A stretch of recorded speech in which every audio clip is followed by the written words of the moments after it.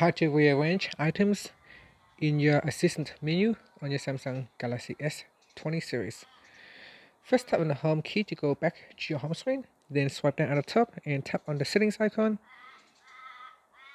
Next, tap on accessibility, then tap on interaction and dexterity, and here tap on assistant menu, and then tap on assistant menu options.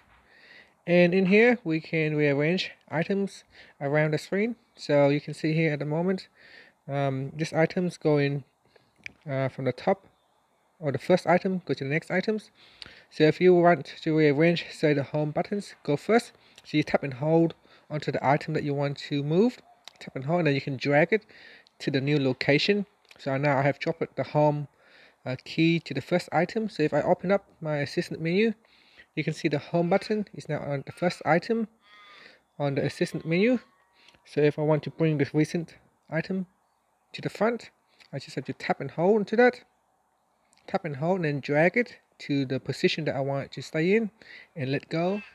And now if I tap on this assistant menu, you can see the item has been changed. So that's how you can rearrange items in your assistant menus. And while you're here, you can also add or remove any items that you want to use to the assistant menu, or remove it away from the assistant menu. And that's it. Finally, you can tap on the home key to go back to your home screen. Thank you for watching this video. Please subscribe to my channel for more videos.